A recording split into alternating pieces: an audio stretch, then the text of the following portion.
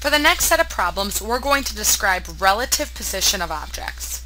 Look at the following figure and fill in the blanks with the correct answers. North, south, east, west, northeast, southeast, southwest, or northwest, and the names. So the first thing I'm going to do is I'm going to consider this picture. We have Jim. He's in the center. It's like he is the origin of our coordinate plane.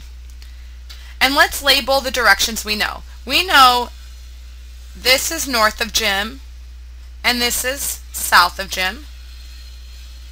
We also know that this is west of Jim, and this is east of Jim. The way I remember west and then east is that they spell the word we. West, east, W-E. And then we can figure out the rest of the directions by looking. In between north and east is northeast. In between south and east is southeast. In between south and west is southwest. And in between north and west is northwest. Now we can answer the questions quite easily because we filled in all the information we needed to solve this problem. Part A says a blank is north of Jim. If I look at where Jim is and look directly north of Jim, I see that there is a police station right there. There's a police station north of Jim. So I'm going to write that in.